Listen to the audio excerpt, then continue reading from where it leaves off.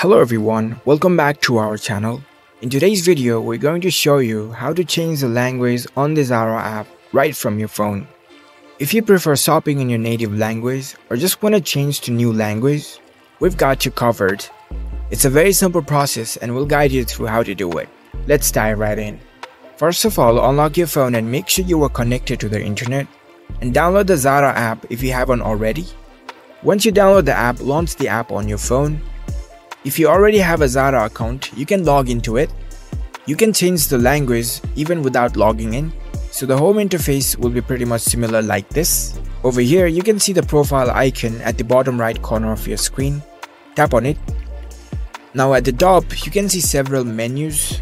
Scroll it to the right and you can see the settings option. Tap on it. In the settings menu, you will see the store option. Tap on it. Here you can select your country. After you select the country, tap on the country and it will take you to the language page. Here you will see the list of languages that you can choose from. So you can go through the list and select your preferred language by tapping on it.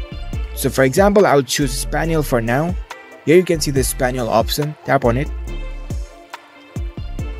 As you can see, now the language has been changed to Spanish. So everything is in Spanish. So that's it. You've successfully changed the language of your Zara app.